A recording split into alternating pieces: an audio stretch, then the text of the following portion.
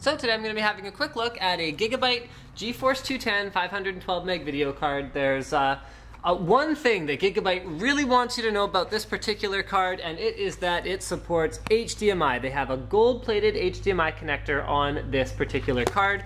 You can see that the whole back is pretty much about how it has a golden-plated HDMI connector. So there's your little connector, it says golden plated.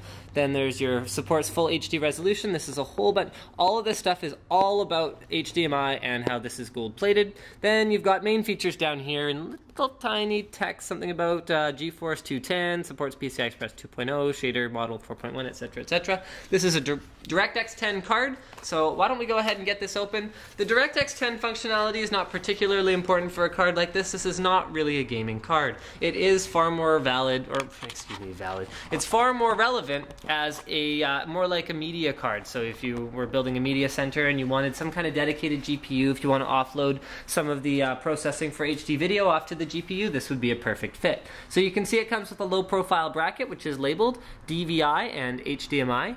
There it is. Comes with a driver disk, so don't use that. Download the latest off nvidia.com. Then it comes with a user's manual. Okay, so the user's manual shows you the board layout. It shows you, okay, so we'll see this in a minute, but it looks like it has a VGA connector as well, which you can actually remove if you're using it in a low profile case. Shows you how to connect HDMI, how to install the software, a bunch of different languages. Thank you so much.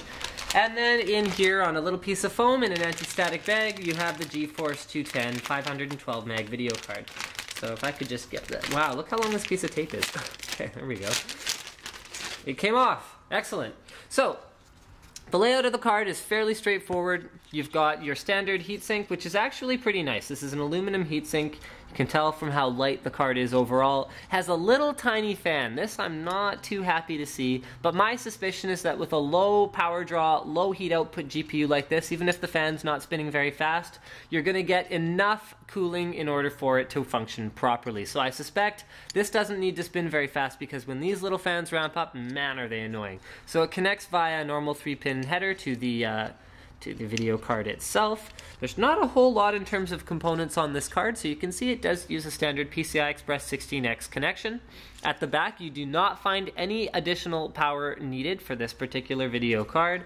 On the back of the card, you can see we've got a couple RAM chips and then a couple of clips right here for how the front cooler fastens. Okay, then on the back we will find all of the connectivity from the VGA connection to the DVI connection to the much touted gold-plated HDMI connection. So you can see that while the other two are actually nickel-plated, okay, so you can see this is nickel-plated, the HDMI connector is gold-plated. Now they'll tell you a whole bunch of marketing spiel about how this means better support for HD resolutions or whatever else, but the reality of it is that gold-plated doesn't actually mean that you have particularly better signal transmission.